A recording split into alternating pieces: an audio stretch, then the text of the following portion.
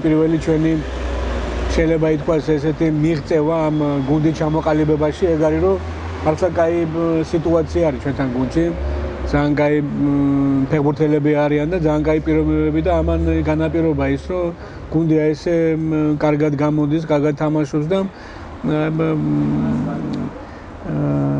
კარგი ურთიერთობა არის გუნდში რა ბიჭები ერთმანეთთან ძალიან ახლოს არიან ძალიან ბევრი ფეხბურთელი შემოთავაზება მქონდა, მაგრამ ხლა ჯობია ისეთი ფეხბურთელი მოიყვანო გუნდში, რომელსაც ფეხბურთსაც გითამაშებს და ნორმალურ პირობასაც შექმნის გუნდში და რა ისეთი ფეხბურთელები, რომლებიც შეიძლება კარგები ფეხბურთელები არიან, მაგრამ არ იცი როდის გასკდება ეს ბომბიო რო იტყვიან, ამიტომ ამაშიც კარგი სელექცია ჩავატარეთ და ის ფეხბურთელები რომლებიც მოვიდნენ, კაი ფეხბურთელებიც არიან და კაი პირობებიც არიან, ამიტომ არის კაი სიტუაცია გუნდში.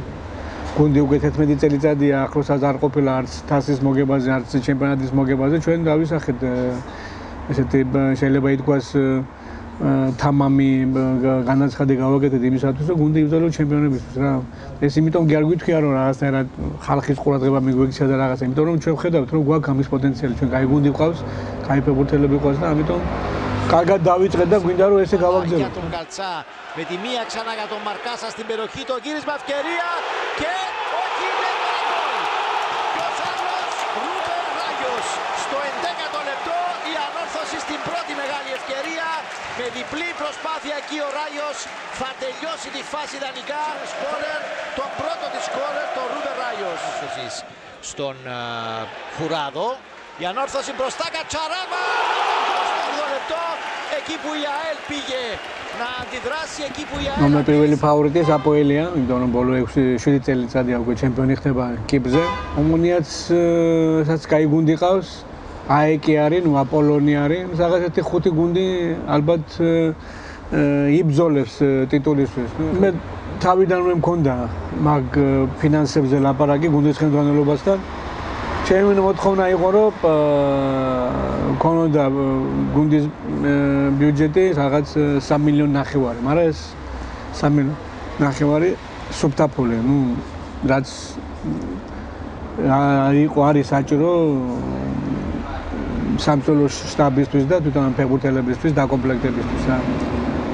ნუ სამწუხარო ეგ არის რომ ბოლო ორ წლის განმავლობაში გუნდმა ძალიან ბევრი შეცდომები დაუშვა ეკონომიური მხრიდან და ძალიან ბევრი ვალები დააგროვა გუნდმა და ამიტომ არ გვეძლებოდა უფრო მეტის შანსი, მაგრამ ნუ ესეც ძნელი მოლაპარაკებების მერე ამაზე დავთანხმდნენ, იმიტომ რომ იმის გარდა რომ ჩვენ გუნდის ბიუჯეტი არის, კიდევ მეორე ბიუჯეტი, არც თუ ნაკლები ამ გუნდის ბიუჯეტზე, რომელსაც ხელმძღვანელობა იხდის რა. ნუ ამ წინა დაგროვილი ვალების ხარჯზე, ამიტომ უფრო მეტიც იყო საჭირო, მაგრამ შარშანდელი წელიწადი თითქმის მთელი წელიწადი ფეხბურთელებს ხელფასი არ აუღია და ეს ჩემთვის ძალიან მნიშვნელოვანი იყო, რომ მოსულიყავი სამუშაოდ, ეს ყველა პირობები ყოფილიყო შესრულებული. ჯერჯერობით ყველაფერი კარგად მივიდა. იმედია რომ ესე გაგრძელდება. კონკურენტები ახლა შეიძლება აპოელს, ნუ ახლა დაზუსტებით არ ვიცი, მაგრამ ვიცი რომ ნახდათ 10 მილიონზე მეტი ბიუჯეტი აქვს მაგათ, მერე მოდის აპოლონი, მერე მოდის ომონია. და მერე უკვე ჩვენი გუნდი და აეკი, აელე, აესე და ეს ბიჭები ხა ყველა მითამაშა, ყველამ დაამტკიცა რომ არა მარტო ღირსები არიან რომ აქ იყო ამ გუნდში, არამედ ძალიან მნიშვნელოვან როლს თამაშობენ გუნდის ამ წარმატებაში და მე ძალიან მიხარია იცით, იმიტომ რომ ეხლა ხო იცი, მაინც ეხლა ყველანაირად მე შეიძლება ითქვას რომ ქართველებთან უფრო მკაცრი ვარ და ყველანაირად რა, უფრო შეფასებებშიც და ყველაფერში და ნუ ავიცი ეხლა არავის არა აქვს იმის საბაბი რომ გამოვიდნენ თქვა რომ აი ქართველებია და იმიტომ თამაშობენ, ან კიდევ ქართველებია და იმიტომ არიან გუნდში. არიან იმიტომ რომ ერთ-ერთი საუკეთესოები არიან და ხდება ეგეც ისა, რა ქვია იმას, ფეხბურთში ახლა ისეთი რაღაც არ გაუკეთებიათ, რომ აუ ამის გულისთვის რა ქვია იმას ვიღაცებს რაღაცა უფრო ისა რომ დააგვიანეს რა და ეხლა იცით რა არის ჩემთვის ძალიან მნიშვნელოვანია ისა რომ აი ქართველები რომ ყავთ ხო მე მინდა რომ ეს ქართველები როგორც მინდვრის შიგნით ისე მინდვრას გარეთაც სამაგალითოები იყვნენ იმიტომ რომ რაღაცა გუნდში რაღაც კაი სიტუაცია რო იყოს არ მინდა ეხლა არავის მივცე იმის საბაბი რომ აი ეს ქართველები არიან და ამათ უფრო სხვანაირად ვექცევი და სხვა ფეხბურთელებს უფრო სხვანაირად ვექცევი გაიგე ამიტომ და პლუს კიდევ მე ეხლა რაღაცა ისი არის გუნდში რა ქვია იმას რომელიც ფეხბურთელი ვალდებულია ესო შეასრულოს და ეხლა როცა შენ ამას არ შეასრულებ ვერ შეასრულებ ან კიდევ რაღაცა მიზეზის გამო ამ რაღაც კანონებს დაარღვევ არის რაღაც ჯარიმა და პლუს კიდევ ის რომ ეხლა მე ალბათ არ ისეთი არაფერი გამიგეთები ეხლა ვინც ეხლა მართლა რომ გუნდზე ფიქრობს და მართლა რაღაცნაირად უნდა რომ ყველასთან ერთნაირ პირობებში იყოს და არ მიცეს რომ ხალხს რაღაც სალაპარაკო და იმის უფლება რომ აი ქართველებს სხვანაირად ვექცევი და დანარჩენებს სხვანაირად ამიტომ გამოსავალი არის მიუხედავად იმისა რომ ძალიან ძნელი თამაში იყო და მიუხედავად იმისა რომ როგორი მნიშვნელოვანი ფეხბურთელები არიან კაჭარავა და ლორია გუნდისთვის მაგრამ მივიღეთ ეს გადაწყვეტილება რა ჩვენ და საკეთილ დღეოდ თამაში მოვიგეთ ძალიან მნიშვნელოვანი თამაში მოვიგეთ დამთავრდა ეს ინციდენტი ახლა მომავალი თამაშის უკვე ბიჭები ემზადებიან რომ მომავალ თამაშზე ითამაშებენ ახლა სოციალისტთან უკვე დიდი ხანია ჩვენ ერთად მუშაობ და ესე რომ ჩვენ უკვე ერთი გუნდი ვართ რა სადაც მივდივართ ყველგან ერთად ვიყავი და ალბათ სადაც სანამ კიდევ ამ ფეხბურთში ვიმუშავებთ ერთად ვიქნებით ბოლომდე რა ძალიან დიდი დახმარება მაქვს მისგან იმიტომ რომ გამოცდილია მაგანაც დიდი ფეხბურთი ითამაშა და უკვე მთელი ამ წლების განმავლობაში დაგვიგურდა ეს გამოცდილება რომელიც ერთმანეთში ვიზიარებ და ერთმანეთს გვეხმარება იმისათვის რომ აჩელება უკეთესად გავაკეთოთ ჩვენი საქმე. Ну, რა თქმა უნდა, ყველაზე დასამახსოვრებელი იყო პირველი ოფიციალური გოლი უელსის ნაკრებთან რა. პირველი გოლი რო გავიტანე იმ თამაშზე ორი გოლი გავიტანე 5-0 მოვიგეთ მართლა დასამახსოვრებელი თამაში იყო მნიშვნელოვანი თამაში იყო ჩვენთვის მაშინ კაი გუნდი ყავდა შეგვეძლო რაღაცის გაკეთება მაგრამ ამ გამოუცდილებლობამ და იმან ვერ მივაღწიეს იმის მიღწევად შეგვეძლო რა მაშინ ჩვენ ყავდა ფეხბურთელები რომლებიც კაი ქვეყნებში თამაშობდნენ, კაი გუნდებში თამაშობდნენ და თამაშობდნენ და წამყვანი ფეხბურთელები ყავდა ისეთი რომლებიც უცხოეთში თამაშობდნენ. მაგრამ მაშინ სხვა სიტუაცია იყო რა. ნუ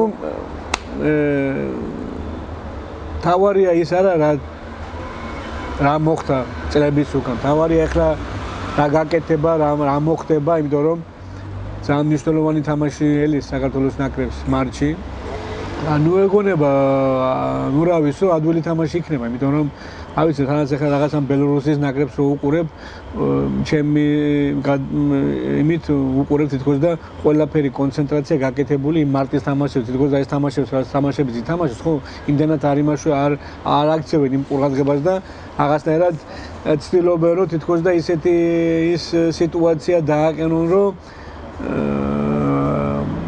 არ არის ის გუნდი რა გუნდის ჩამოყვანას აპირებენ თბილისში. მე მგონი რაღაცნაირი ისა და თანაც ახლა ჩვენთვის ყოველთვის გვიჭირდა თამაში ისეთ გუნდებთან, რომლებთანაც ფავორიტები ვიყავი და ყველა ელოდა რომ აი გამოვალ და ეს თამაში და ყველანაირად უნდა მოვიგოთ, იმიტომ რომ ჩვენ უკეთესი გუნდი ვარ ჩვენ ისეთ გუნდებთან, რომლებთანაც აუთსაიდერები ვიყავით, იქ უფრო რაღაცა მეტი შანსი ქონდა რომ რაღაცისთვის მიგვექცია, მაგრამ ნუ ახლა თანაც ახლა კარგი ისიც არის რომ საქართველოში ახლა უმეტეს ნაკრებს ხო უმეტესი ფეხბურთელები ახლა უკვე თამაშობენ რა არ სათამაშო პრაქტიკა ეს კარგი არის ბევრი თამაშობს ბევრი ისა მაგრამ სამწუხარო ეგ არის რომ ბევრი არის რომლებიც ამ რუსეთის ჩემპიონატს თამაშობენ და ახლა მაგათ ეწყებათ არ დადაგებით და სანამ ეგენი იმას დაიწყებენ რა ქვია ჩემპიონატს რა მდგომარეობაში იქნებიან სანამ ეს ჩემპიონატი დაიწყება ეგეც მნიშვნელოვანია რა იმიტომ რომ სათამაშო პრაქტიკა ყოველთვის დიდ როლს თამაშობს რა. ნუ ახლა მთელი ქვეყანა ამ თამაშებს ელოდება რა. მერტმაქნას რომ ამ თამაშებისთვის საქართველოს ნაკრებმა გააკეთოს ის ასე მთელი ქვეყანა ელოდება რა.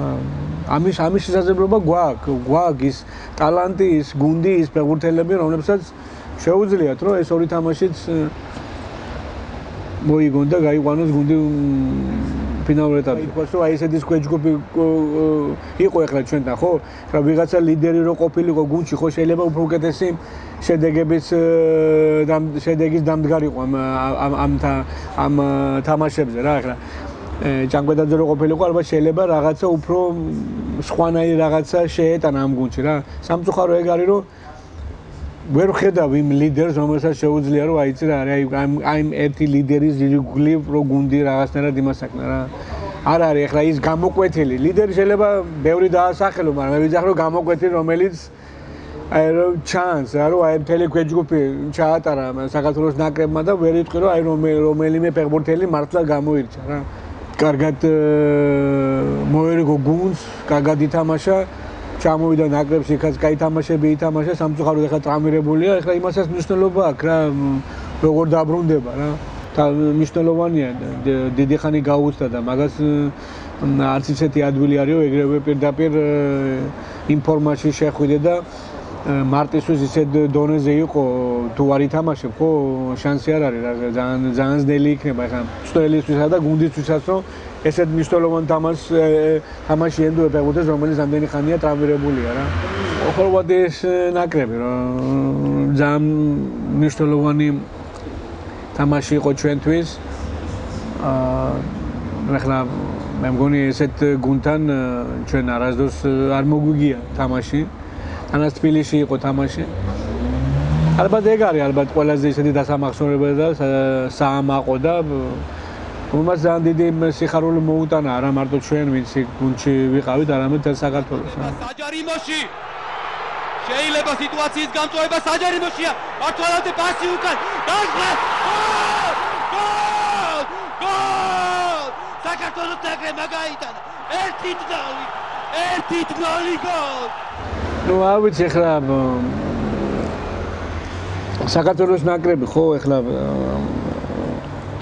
ძალიან ძნელი ის არის. ჩვენ ახლა გვინდა რომ ისეთ ქვეყანაში სადაც ახლა ამდენი პრობლემების წინაშე დგას, საერთოდ ფეხბურთზე არავინ არ ლაპარაკობს, ფეხბურთზე არავინ არ ზრუნავს, არავის არ აინტერესებს ფეხბურთი, ხო, ისეთ ქვეყანაში ჩახვიდე და ნაკრებში რაღაცას მიაღწიოს. ნაკრებში შეიძლება რაღაცა მიაღწიო, რომ რაღაცა უკვე კლუბის დონეზეც გაქვს რაღაცა, მაგრამ სამწუხაროდ არც კლუბის დონეზე არაფერი არ არის და არც ნაკრების დონეზე, ხო? მით უმეტეს ახლა ჩვენ უკვე თვითონ ის ფეხბურთელები, რომლებიც ავაგარეთ თამაშობენ, ხო, არ თამაშობენ ახლა ისეთ გუნდებში, ხო, რო თქვა რომ იცი რა არის, აი ჩვენ ყავს ისეთი ფეხბურთელები, ისეთ გუნდებში თამაშობენ, ჩამოვლენ და ამ ფეხბურთელების დახმარებით საქართველოს ნაკრები კიდევ რაღაცას მიაღწევს რა. ჩვენ გვინდა, მაგრამ ამისთვის არაფერი არ კეთდება რა ახლა. ეგ არის ყველაზე დიდი პრობლემა ახლა. მე რო ჩავდიოდი ახლა რა, მე რო ჩავედი საქართველოს ნაკრებში, მაშინ რაღაც 16 თუ 18 ითამაშეს და მარტო ერთი მოგება ჰქონდათ, ერთი ფრე და დანარჩენის უწაგება ჰქონდათ. წამოიგინე და ჩასვლისთანავე ერთ წელიწადში 10 თამაში ვითამაშე და თამაში არ ჰქონდა წაგებული რა. სადაც მაშინ იყვნენ ეს ფეხბურთელები, რომლებიც გერმანიებში, იტალიაში რაღაც იმები თამაშობდნენ და რაღაცა გუნდი იყო რა. ნუ ახლა ეს ნელა ეს გუნდი ფეხბურთელები წავიდნენ, ამათი შემცვლელი სამწუხაროდ არავინ არ იყო. მე ჩვენ გქონდა ძალიან რთული მომენტები, სადაც არა მარტო რომ სათამაშო პრაქტიკა, სავარჯიშო პრაქტიკა არ ქონდა ხალხს და ჩვენ ჩამოყავდა ფეხბურთელები, რომლებსაც იქ ვავარჯიშებდი და მეგევე ვარჯიშის მერე რაღაც ერთი კვირის ვარჯიშის მერე ნაკრების დონეს ვათამაშებდით რა. სამწუხარო ეგ არის რომ ის ბაზა არ არის, გაიგე, რომ რაღაცა ბაზა რო იყოს და ამის ხარჯზე ან ამაზე დაყრდნობით რაღაცა დაგეგმო, რომ არაფერი არ არის რა. ახლა არც ჩემპიონატი არის ჩვენთან საქართველოში იმ დონეზე რო თქვა რომ იქიდან ფეხბურთელებს აიყვან და ამით რაღაცას მიაღწევ, ის ბაზაც არ არის რომ თქვა რომ აი უცხოეთში ჩვენ ყავს მაღალი დონის კვალიფიცირებული ფეხბურთელები და იმ ხარჯზე რაღაცას ააწყობ. არც ის არის და არც ეს არის. ერთი ისა გვაქვს გვინდა. ყველას გვინდა კი? გვინდა დიდი ხანია, გვინდა ქვეყანას დალაგდეს, მაგრამ ეს ქვეყანას აღარ დალაგდა რა. სულ ჩხუბი, სულ რაღაცა გადაყენებები, სულ რაღაცა მიტინგები, სულ ისა და ნუ ახლა არ არის ადვილი ხა. მეც მინდოდა რომ რაღაცა გამეკეთებინა, მაგრამ ახლა ვერ ვიტყვი რომ რაღაცა გავაკეთეთ რა. ნუ კი რაღაცები და შედარებით იმასთან რაც დაგვხვდა, იმაზე უკეთესი გავაკეთეთ და ახლა ვინც მოვა, იმან ჩვენზე უკეთესი გააკეთოს და პატარ-პატარა რაღაცა დაამატოს, რომ მართლა რაღაცა დიდ რაღაცას მივაღწიოთ. მე თმაქრას ახლა რაღაცა შანსი არის და იმედია რომ ეს რაღაცა მოხდება რა. არ არის ადვილი ისა, ვიცი, მე საქმე გამოვიარ, რასაც ახლა ვაისის ის არის ახლა. თუ იმას გავითვალისწინებთ, ხო, კი, შეიძლება თქვა რომ უკმაყოფილო შეიძლება იყო აი ამ ქვეჯგუფიდან გამომდინარე, მაგრამ იმ კაც მოუწია იმ თამაშებზე მონაწილეობა, ეგ იყო მსნელი, როცა ერთა ლიგის თამაშები იყო, გუნდი პირველ ადგილზე გავიდა, თავის საქმე გააკეთა და ახლა ელოდება ამ მარტის თამაშებს რა და იქ გამოჩნდება რა. თორე ახლა ვერავინ ვერ იტყვის რომ ყოფილი არის ახლა როგორც საქართველოს ნაკრები გამოვიდა ამ რა ქვია იმას თავის ქვეჯგუფში ხო? მე მგონი რომ უფრო უკეთესად შეიძლება იმას კი არ ვიტყვი რომ უნდა გასულიყო ამ იმიდან რა ქვია პირველზე ან მეორეზე, მაგრამ უფრო უკეთესი შედეგების მიღწევა შეიძლებოდა, თორე იქ არ იყო ახლა ისეთი გრანდები ჩვენთან ქვეჯგუფში, სადაც არ შეიძლებოდა რა ქვია რაღაც უფრო უკეთესი შედეგის დადება, მაგრამ რაც შეეხება იმას, იქ გეგმა იყო, ის გეგმა 5-ზე შეასრულეს, შეიძლება ისე ითქვას, გუნდი გავიდა პირველ ადგილზე, ეხლა თამაშობს ნახევარფინალს და იმედია რომ გუნდი ფინალშიც იქნება. კარგი არის რომ თბილისში ვთამაშობთ. ალბათ სავსე სტადიონი იქნება, მთელი საქართველოს ნაკრების გვერდით იქნება, საქართველოს იქნება და ქვეყნის გარეთ იქნება და იმედია რომ ამას შედეგს მიაღწევს. მე ჩემი აზრით აი მის მერე შეიძლება რომ რაღაცა ანალიზი გააკეთო, ან კიდევ რაღაცნაირად შეაფასო ვაისმა გააკეთა თუ არ გააკეთა საქმე. იმიტომ რომ ახლა ისე ძალიან ძნელია რა. თავის საქმე ქონდა, ის საქმე გააკეთა, აქ შეიძლება და უფრო უკეთესად, მაგრამ როგორც ჩვენ ბელორუსიაზე ვიძახით რომ იქ რაღაცას ისინი თითქოს და რაღაცნაირად ცდილობენ რაღაც იმას აკნა. შეიძლება აქაც რაღაცა ის არის, რა ქვია იმას, უფრო მეტი ფეხბურთელის ნახვა უნდა და უფრო მეტი ფეხბურთელი გასინჯვა უნდა და ამიტომ აქცენტი გაკეთებული იყო იმ თამაშებზე რა. იმ თამაშებს რომ ნახავთ, მე შეიძლება უკვე შეფასებები გავაკეთოთ რა. ნუ ლივერპულია, მე ვიტყოდი რომ ლივერპული მე საერთოდ რეალ მადრიდის გულშემატკივარი ვარ. ნუ რეალ მადრიდი ეთყობა რონალდოს მერე ჯერ კიდევ ეძებს თავის თამაშს რა. ნუ წელს ახლა შედარებით უფრო უკეთესი სიტუაცია რა შეეხება შაშანელას შედარებით. ნუ იქაც უკვე უყურებთ რომ ის ბარსელონა არ არის, რეალ მადრიდი არ არის და უკვე სხვა გუნდების წამოვიდნენ, უკვე სევილია უკვე იქ არის. ნუ ატლეტიკო მადრიდი რაღაცა წელს ძალიან ვერ აეწყო შეიძლება ესე ითქვას, მაგრამ მე მგონი რომ ამ დროისთვის ლივერპული ყველაზე მაგარი გუნდია უკვე. ნუ კლოპი, გვარდიოლა და მესამე ახლა მურინიოს არ მუშავია ესე რომ ყოველთვის მომწონდა ანჩელოტი როგორც მწვრთნელი, ყოველთვის სადაც წავიდა ყველგან გუნდი გააკეთა და ყველგან სულ კაი ფეხბურთს თამაშობდა, ამიტომ ალბათ მე ვიტყოდი რომ ეს სამი მწვრთნელი ჩემთვის დღესდღეობით ყველაზე საუკეთესო სამეორი. ნუ იცით რა არის, ახლა ორივე ფენომენი რა, მე ვიტყოდი, ნუ მესი არის რომელსაც შეუძლია ყველაფრის გაკეთება, მოტყუება, პასის მიცემა, გოლის გატანა, შექმნა, რაღაცა. ნუ რონალდო უფრო რო იტყვიან გოლის გამტანი მანქანაო რო იტყვიან რა, საიდან შეიძლება გოლი გაიტანოს. შეიძლება ისეთი ინდივიდუალი არ არის როგორც მესი არის, მაგრამ რა თქმა უნდა ორივენი ძალიან მაღალი დონის ფეხბურთელები არიან და სოფლიოში ერთ-ერთი საუკეთესოები. რა თქმა უნდა ახლა როცა ისეთ დონის ფეხბურთელებზე არის ლაპარაკი, ხო ძალიან ძნელი არის ვიღაცაზე არჩევანი გააკეთო, მაგრამ თვითონ როგორც აი უფრო ლამაზე, უფრო მეტი გაკეთება ვისაც შეუძლია მინდორზე, ხო ალბათ ვიტყოდი რომ მესი, იმიტომ რომ მესის ყველაფრის გაკეთება შეუძლია. კალათბურთს უყურებ რა, მიყვარს კალათბურთი რა. უფრო მეტი სიმართლე რომ გითხრა, ახლა ბოლოს უკვე იმას უყურებ რა, სადაც ეს ქართველები არიან, აქვია იმას, იქ ევროლიგაში, ბასკონიაში ძალიან მაგრა თამაშობს შენგელია. აქვია იმას, ახლა ეს ბითაძე რო წავიდა ამერიკაში, ნუ ამერიკის ბასკეტბოლი მე ყოველთვის მიყვარდა რა, ყოველთვის უყურებ, ხანდახან არის ხოლმე რომ ღამის 3 საათზე იწყება, მთელი ღამე ვათენებ და უყურებ, იმიტომ რომ მიყვარს. ეს კალათბურთი, ეგეთი სანახაობრივი თამაში რა. ტენისი მიყვარს, ტენისს უყურებ. იქაც ბასელაშვილი ძალიან ბევრი თამაში ვნახე.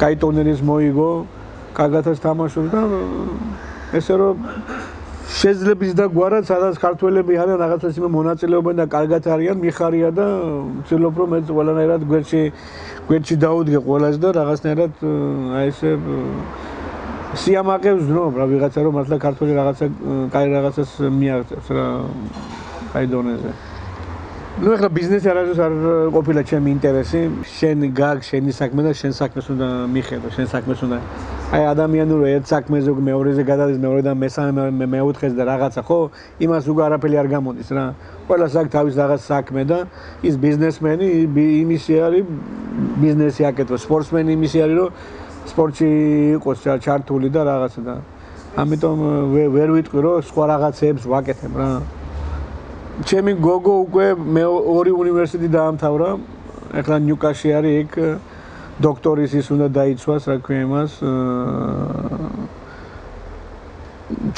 ჭკვიანი გამოდგა ძალიან ბევრი განათლება მიიღო სასიხარულო არის რა ქვია იმას მამას დაემსგავს მიხარია ითო რომ იცით რა არის ეხლა აქ კიბზე ხო მომუშავე ხალხი არ არის რა სულ ყოველ თანამდებობის ხალხია და მეტყობა რომ რაღაცა ისეთი რაღაცა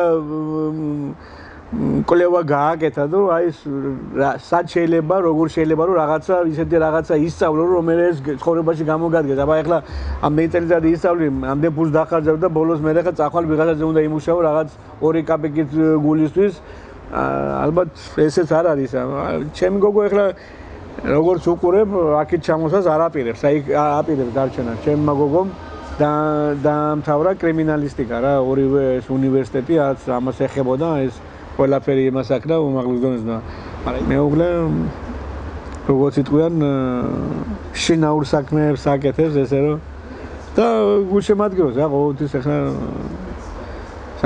სადაც უნდა წავიდეთ, ყველგან თამაშებზე დადის და ძალიან ისეთი გულშემატკივარია. არა მარტო აქ, საქართველოში რო ვიყავით, თითქმის თბილისში ჩამოდიოდა, ზაუგარით რო დავდიოდით, იქაც ყველა თამაში არ გამოუტოვებია ესე რომ. ორი ძმა მყავს, ერთი და ყველა თბილისში ცხოვრობს. დედაჩემი, მამაჩემი ნუ გარდაიცვალ როცა იქ მუშაობდი, მაშინ ხია. მამაჩემი 2009 წელს და დედაჩემი 2011 გარდაიცვალა. დანარჩენები მყავს ძმისშვილები, დისშვილები, ესე რომ დიდარი ოჯახი ვარ, შეიძლება ესე ითქვას რა. კი.